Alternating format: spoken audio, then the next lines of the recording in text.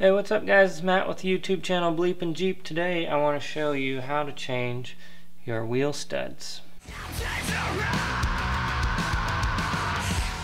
So in this case I'm going to be running some spacers, and my wheel studs weren't long enough. So by the time I got my brakes on here and then the wheel spacers, I didn't have enough room to get my lug nuts on. There was probably only a couple threads that would go on, and it wouldn't, the lug nut wouldn't go all the way down on the thread. So I need to get longer wheel studs, and I did that.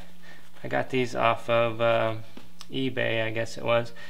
The one thing that you need to know when you buy these is, well, the thread obviously is in this case is 1/2 and then you need to know the length. So you need to know how long you want it to be, and then you need to know the knurl diameter. So the knurl diameter is this part right here. That part presses into the hub. So to find that, you can either look up your factory specs or you can measure it, and this one happens to be 0.625. Now the factory spec for a Jeep is around 0.615 all the way up to 0.630, somewhere around there.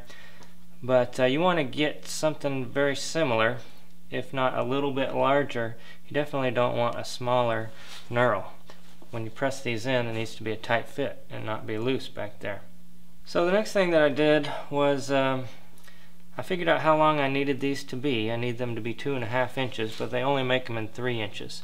So what I did was I cut it down with my angle grinder with a cutting wheel on it, and then it was also, the head was a little bit bigger, so I had to shave off a little bit so that when I feed these through, that they would bypass the edge of the hub here and make it all the way through.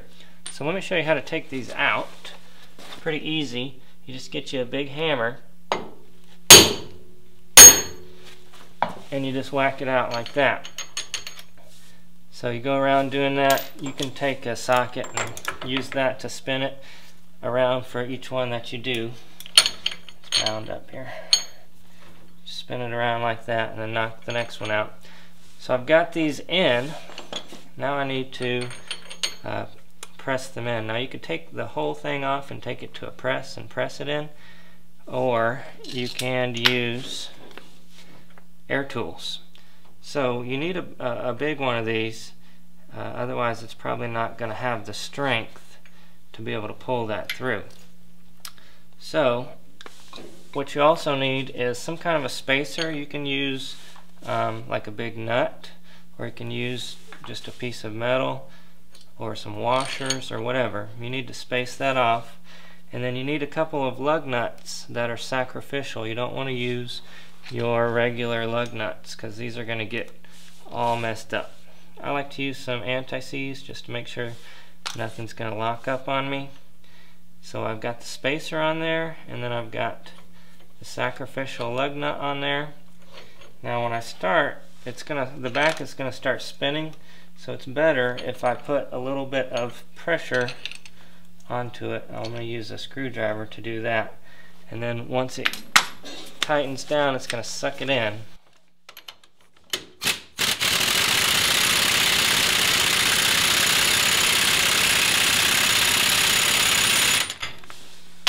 So once it grabs, it's going to start pulling that back end in. Let me show you that around here.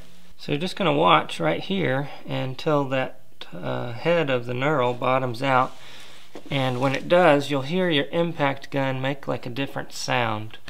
But just take a look here. I don't know if you'll be able to hear it.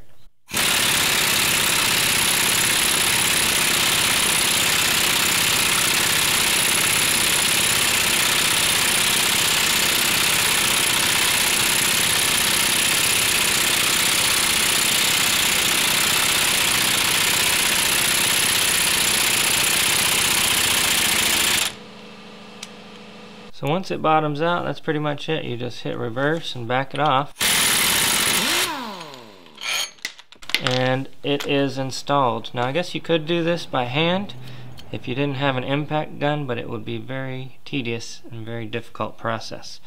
So that's all you do. Now you just I'm going to move it over to the next one, and we'll do the same thing.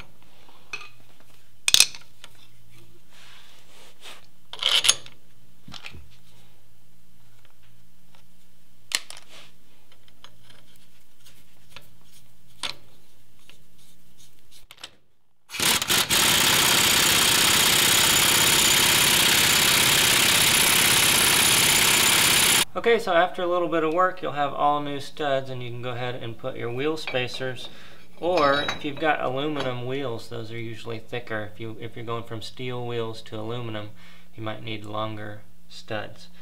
I guess I need to put my brakes on and everything like that, but another thing you want to consider is that you don't want your studs sticking out of your wheel spacers, because now your wheel has to go onto there. Like I said, you can't get those in every length, but you can get them long and then cut them down. When I do that, I just cut them down, and then I bevel the edges with a grinder so that it takes that edge off, and it makes it more of a point, so that when you go to put a lug nut on there, it'll straighten itself right on. So I appreciate it. Thanks for watching, guys. Hit the thumbs up and subscribe. I hope you learned something. We'll see you next time.